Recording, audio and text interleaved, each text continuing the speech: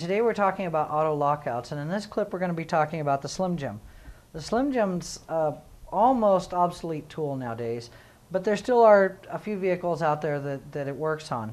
In this case, this van actually has the older style locks, and we're going to demonstrate how that works.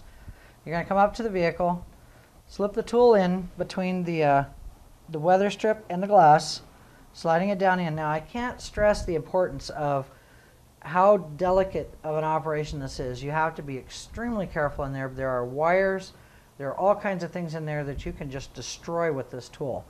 But basically, once you're down in the door, you start sliding down and just kind of move the tool back and forth until you see the lock wiggle a little bit.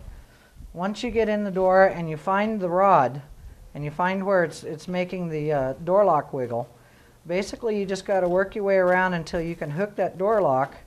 And when you find it, just give it a gentle pull up, and there you go. Your doors are unlocked. Now as you do this, like I said before, I just can't stress the importance of how delicate of an operation this has to be, and the fact that this will only work on cars with the upright style locks. So once you're unlocked, make sure your tool's unhooked and just carefully pull it out.